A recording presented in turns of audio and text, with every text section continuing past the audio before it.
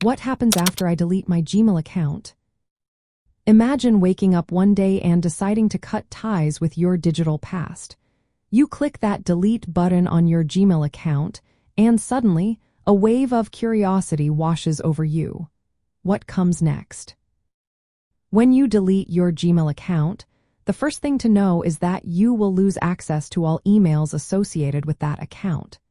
This means that any messages, attachments, and contacts stored in your Gmail will no longer be retrievable. If you have important information saved in your inbox, it is wise to back it up before proceeding with the deletion.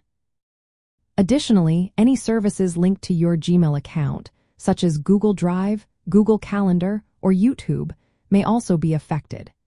If those services relying on your Gmail for access, you may find yourself locked out.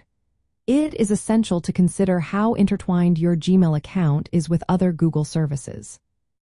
Furthermore, if you have purchased applications or made subscriptions using your Gmail account, deleting it will result in the loss of those purchases.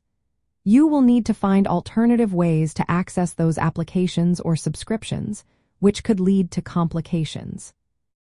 Another point to consider is that your Google account will remain as active unless you choose to delete it entirely.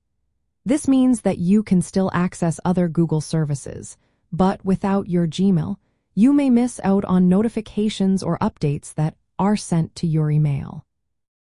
Lastly, if you decide to return to Gmail after deletion, you will not be able to recover your old account. You would need to create a new account, which means starting fresh without any of your previous data.